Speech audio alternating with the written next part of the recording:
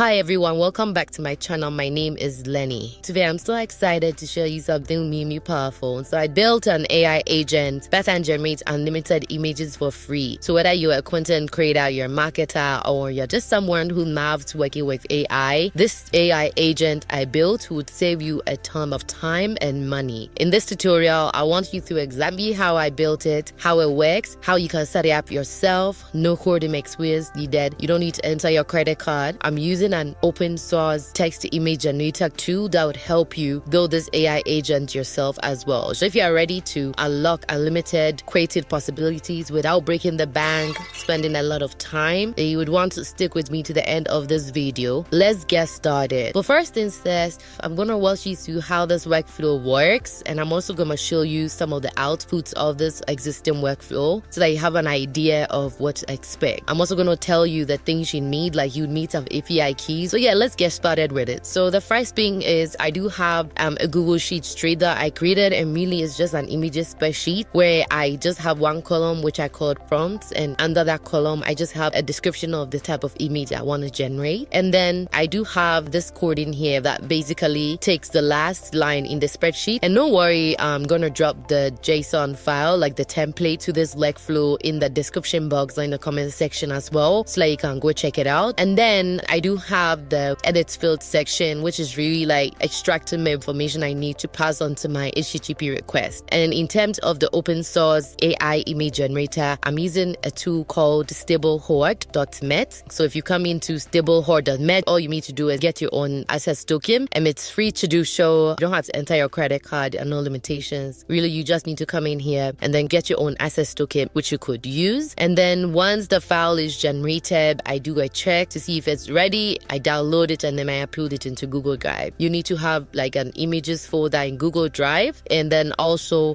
you need to make sure that you have like API keys that allow access to Google Drive. So now that I have explained what the simple workflow does, let me show you exactly how I built it. The first step is to add your trigger. So for every workflow, you need to have like a first step, which is typically a trigger. And for the trigger, I'm using a Google Sheets trigger, like I mentioned earlier on, and I'm gonna say on go added or updated. And then in here, I'm gonna select the images spreadsheet I created, so you need to create one for yourself as well. And then I'm gonna select sheet 1. So sheet 1 is where I have the prompts. And then I'm gonna come in here, and I'm really not gonna add anything. You could say columns to watch, so that it just doesn't validly check in my particular column. But if I had like multiple columns, then this would be a variable field to use. So I'm gonna go back. First of all, I can test this. So let me test this and let's see what we get. Okay, so as you can see, we have 2 items that have been returned for us. If I should put this in a table form, you'd see that we have 2 items that have been returned for us. So I'm just gonna go back, and because you have 2 items, you just want to send 1 item at a time. Okay, so this is where I add the code to just pick the last item in the spreadsheet, and I'm gonna use this exact code. And like I mentioned, I'm gonna drop the template in the description box so that you can have access to the code as well. And I'm gonna click on text step, and as you can see, we have the last prompt in the file returned for us. Okay, so it's working well up until this point. I will be going to encounter any issues as well. The next step, I'm gonna add a set field, and the reason why I'm adding a set field is that if we come into stablehorde and we come into this particular host request here, you'd see that it's requesting for a few things. It's asking for like your API key, your payload object, okay? And I want to return this payload object separately. So I don't want to send this JSON block because I want it to be dynamic. I want it to pull from what I have in my spreadsheet, which is why I'm using the set node. And in the set node, I'm gonna have 2 different input fields here, because if you look in here, the payload is composure, and in the payload we have the prompts, and then we have the parameters, right? So what I want to do is I want to send a prompt separately, and then I want to send a param separately. So in my sets field, I'm gonna enter a field, and I'm gonna call that field prompt, and then I'm gonna drag what my prompt is in here, and the prompt is currently set to a string. And then I'm gonna add another inputs field. This time around, the inputs field will be an object, and I'm gonna call the input field param, okay? Params, because I just want to reflect what's in here in the API reference documentation. I'm gonna putting what my parameters are, and I'm gonna change this into an object and move this into an expression, and I'm gonna put in my own parameters in here. So if I should test this right now, it should return this for me. Okay, so now I have 2 items which I'm gonna be sending to my HTTP request. So I'm gonna come back into my workflow.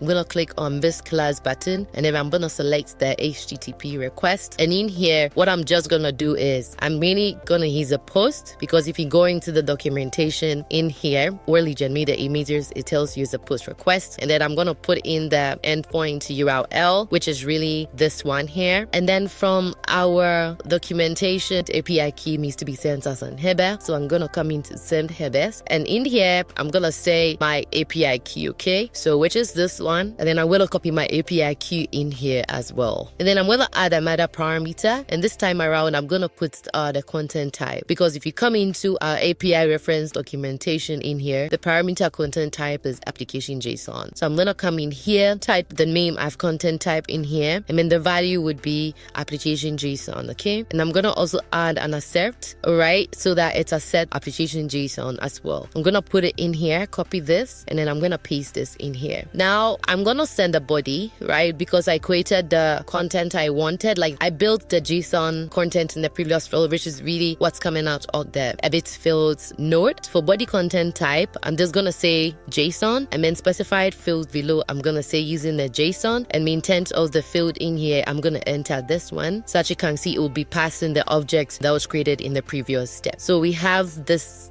working now. And then in terms of options, I'm going to add batching, and I'm going to say I just want one item per batch, okay? So this is fine. If I should test this step right now, it should generate an ID for us. So this is really good. All right, so let's go back. Things are working really well for us now. Let's move on to the next step. Now I'm going to put a wait in here, because it may take a while to generate. Let's say 30 seconds, 45 seconds. So I'm just going to say, let's give it 45 seconds, okay? So this is just a wait node to just create a bit of a delay. And then my next step is where I'm actually going to check on the status to see if the image has really been generated from us. And to do so, again, I'm going to be using an HTTP request, but this time around I'm going to be using a get instead of a post. And this is from the API reference documentation. I want to check the IB. I'm going to be using this one here, this get request here, to check if the image has been generated. So there are two things you can do. So you could retrieve the full status, which would basically include the images if you want to check the status, or you can just check the status without the images. So I want to check the status with the images so that I can pass on the image onto the next step. So this is the command I'm going to be using. So come back into my workflow here. Like I mentioned, I'm going to be using the get command, and I'm going to use this exact URL, and I'm also passing the ID from the previous step. And then if I come into authentication, it will be none, and I'm again going to be sending the headers as usual. This is the API key I'm going to be using. I'm going to copy this API key, paste it here, and I know I'm showing my API key because I'm going to delete it outside this video. So now that we sent our API keys on the value,